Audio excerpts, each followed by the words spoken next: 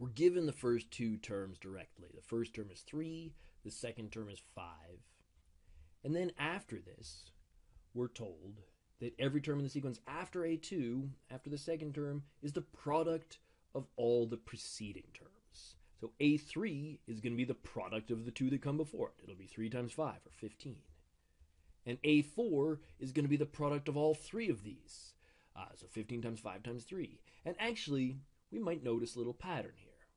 We might say, okay, rather than multiplying all this out, this fourth term is going to be, well, the term before it times itself, right? It's going to be 15, it's going to be the term right before it squared, because, well, it's the term before it, and that term before it it came from the product of everything else. So if we're multiplying the term by everything that came before it, well, that's the same as just squaring the term before it. So this term is going to be 15 squared.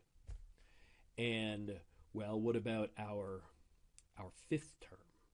Our fifth term is going to be this guy times the product of all these guys, which we know is how we got here, which is 15 squared. So our fifth term is going to be 15 squared squared. And, well, maybe we see the pattern now. Our sixth term is just going to be the term before it, which was 15 squared squared. And then this whole thing is squared. And our seventh term is going to be this whole thing squared. Let's see, to save space, let's think about what that exponent would be. Well, I'm raising 15 to an exponent, raising the whole thing to another. That means I multiply these exponents, and then I multiply that by this, and then that by what would be my fourth 2. So this is just going to be 15 raised to the 2 times 2 times 2 times 2, or 16.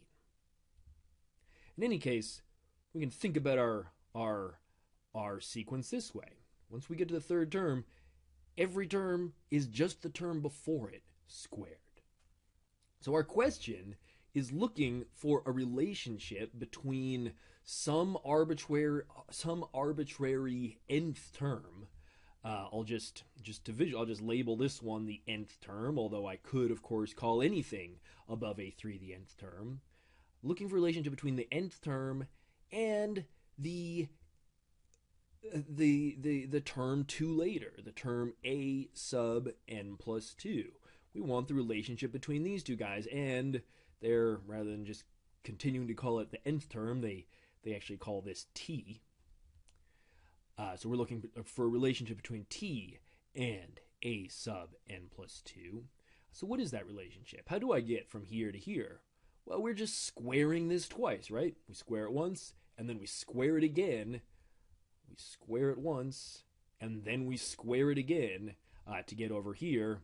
And that's the same as saying, well, raise an exponent raised to another. That's the same as just saying t to the fourth.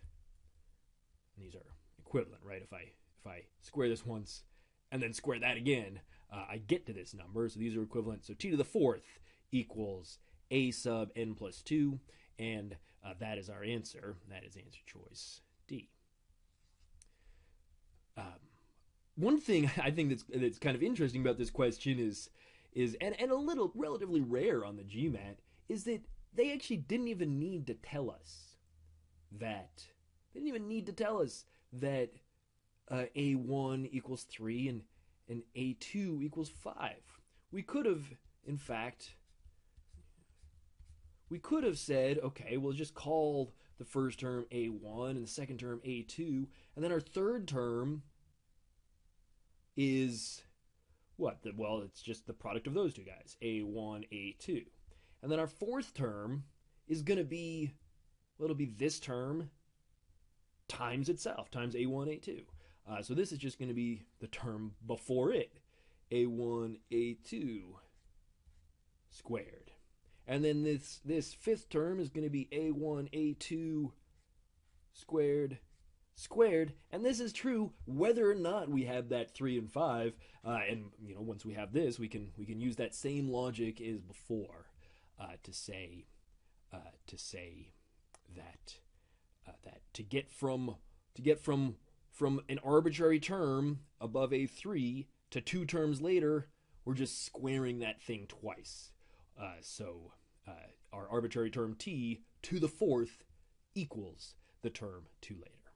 So kind of interesting that they gave us information we didn't need at all, which is not unheard of on the GMAT, but fairly uncommon in the problem solving section. Of course, that happens all the time in data sufficiency, but not super common. Kind of interesting in this question, or at least I find it interesting.